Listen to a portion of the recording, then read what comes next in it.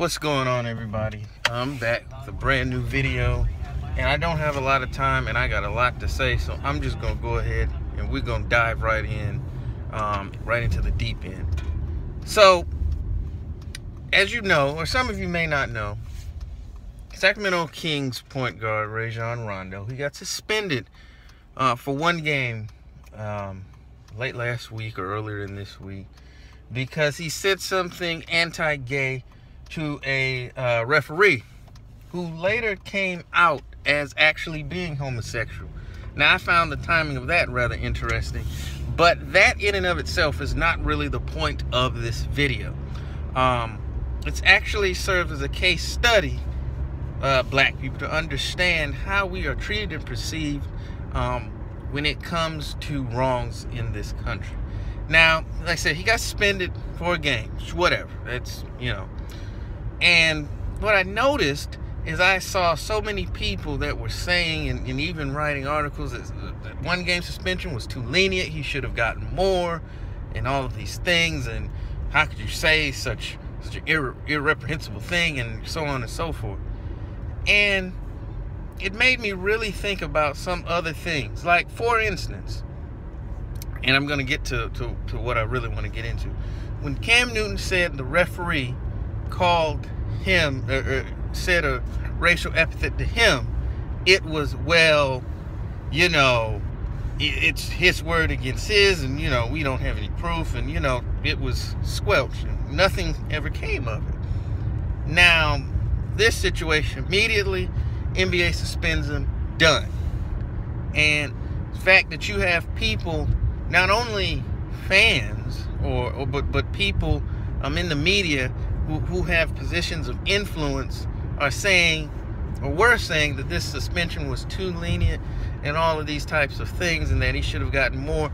Black people, I want you to understand where you fall on the totem pole, and I'm going to explain why.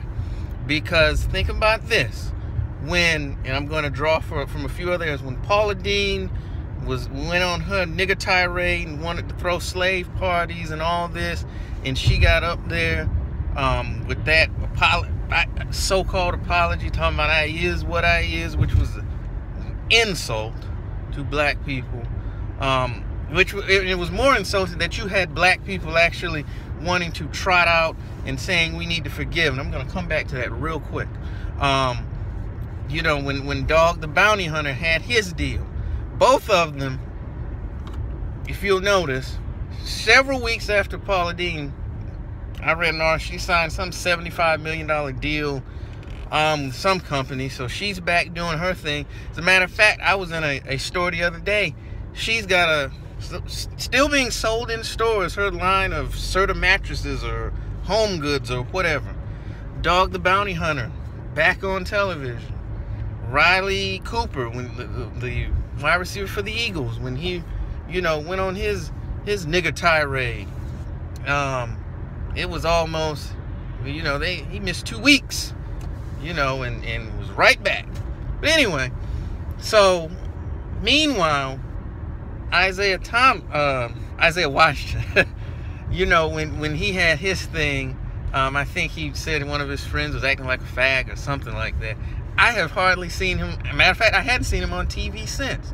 And no one has said, oh, that the homosexual community needs to forgive him, that, you know, just taking him off whatever show that he was on was too harsh, and, you know, you need to forgive. You never hear that from any other community whenever they are wrong. But somehow, when someone does or says something greasy to black people, it's always that we need to forgive, and they will trot out, just like with the Donald Sterling thing. Where did he go? He went to you know, that buck dancing coon factory called a church down there, and they welcomed him with open arms, and you know how that went.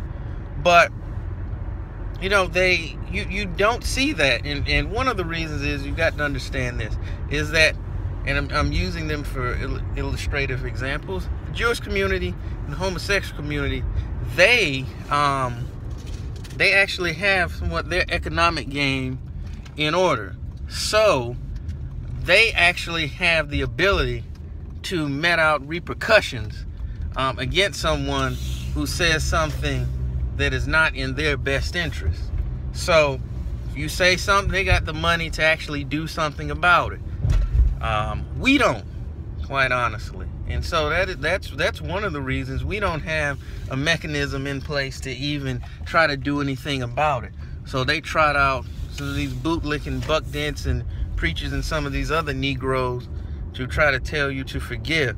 But that is one of the reasons, the fact that we don't have our economic affairs in order. We can't do anything about it. So they're going to tell you to sit around and forgive and pray. And meanwhile, we continue to be under the boot of every other community on the planet. How's that working? But you wouldn't ever see if it was role reversal, like with some player had said something about another community. I can guarantee you that there wouldn't be outcries to forgive him and that he needs to play. But somehow when it comes to us, you know, we need to forgive. And you need to understand, black people, why that is and why that will continue to happen. And that's nothing new, and that this is just a microcosm of how we are viewed and perceived in society. And we need to actually do something about that, instead of sitting around and not saying anything, or sitting around and just praying and just forgiving. And meanwhile, these other communities are coming around and kicking us in our backside and laughing, in many cases, literally all the way to the bank. But I'm gonna get out of here because this video is longer than I intended, and I can feel myself getting revved up. But I'm out. What do you think? Truth will rise, leaving you in peace and power.